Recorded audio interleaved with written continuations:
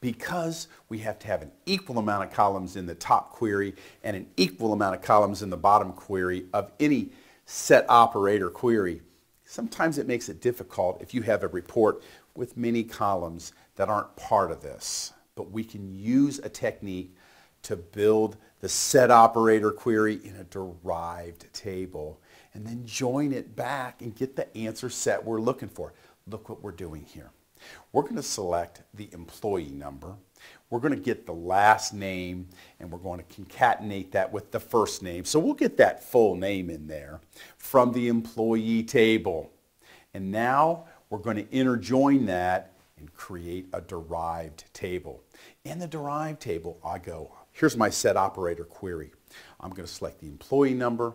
I'm going to actually do an intersect with that with the manager number, and now I'm going to build it in a derived table, and I can join it back here where the employee number is equal to empno, and now the report is done.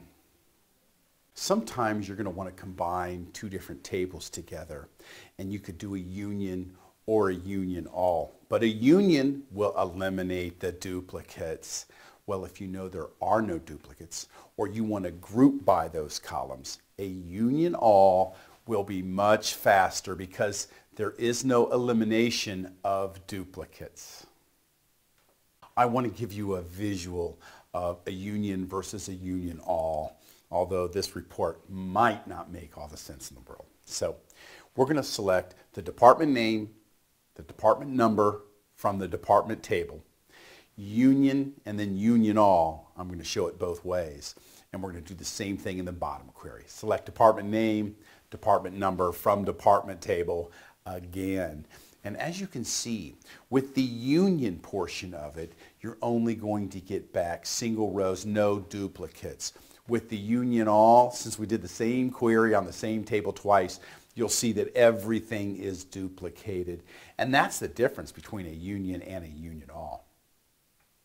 If someone asks me, are there any departments out there with no employees in it? I'd say I can find that for you. I'll use the except set operator. Here I say select depno from department table. Except select depno from employee table. And we see that department 500 has no employees in it. This lesson is brought to you by Coffing Data Warehousing. Begin your Teradata journey the right way with our Teradata Basics book. Visit coffingdw.com for more information. Hi, this is Tom Coffing. Thank you so much for watching the video. Please hit subscribe to make sure you are kept up to date on all our videos.